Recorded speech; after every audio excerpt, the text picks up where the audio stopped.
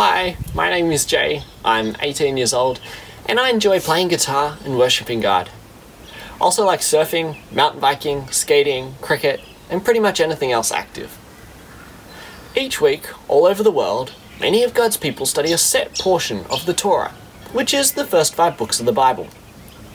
This week we'll be reading from Deuteronomy 31, verse 1 to 30.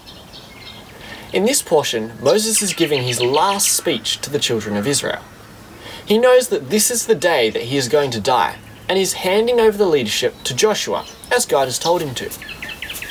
Moses has led the people of Israel for over 40 years, and now that he is leaving, he wants to make sure that they will continue to follow God after he dies. He has brought them to the edge of the promised land, and is now up to them to take it. He has done all that he can, and now he must give up the leadership of Israel and let the people of Israel go into the land without him. Sometimes in our life, those who are leading us will step down, and it will be up to us to keep going for ourselves. If we love God and seek him for ourselves now, then we'll continue to do that even when our leaders are no longer here. It is our choice. Take Joshua for example. It says in Exodus